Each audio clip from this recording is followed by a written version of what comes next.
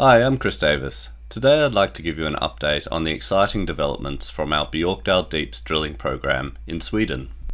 This clip is accompanied by a written document in which you will find a full accounting of the significant intercepts highlighted here. You will also find this note on forward-looking statements. Since September last year, a major focus of exploration at Björkdal has been on the depth and eastern extension of lake zone veining. The targeted veining sits beneath the marble unit and to the south of the Aurora zone. This initial phase of drilling encompasses 9 drill holes and has intercepted 15 veins containing some of the best grades seen at Björkdal. Interpretation of the drilling indicates that the veining is continuous through this drilling, which is supported by our understanding of the lake zone veining.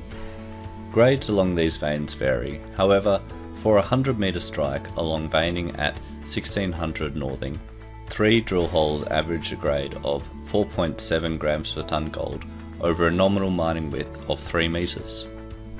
Highlights of the drilling include 119 grams per tonne gold over 0.44 of a metre, 92 grams per tonne gold over 0.4 of a metre, and 33 grams per tonne over 1.1 metres. These, amongst other assays, make this program a considerable success and indicate that mining of the area could result in ore grades elevated from the current reserve grade of 1.54 grams per tonne. As well as the vein intercepts themselves, skarnified marble was intercepted in 2 of the drill holes, indicating either a depth continuation of the previously mined lake zone skarn or a discrete alteration lens. Veining within these lenses has proven to be enriched, and skarnified areas have predominantly delivered high-grade ore, so the presence of this alteration is highly encouraging.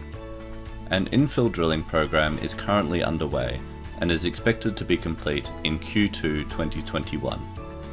We'll keep you posted on the results. Thanks for your time.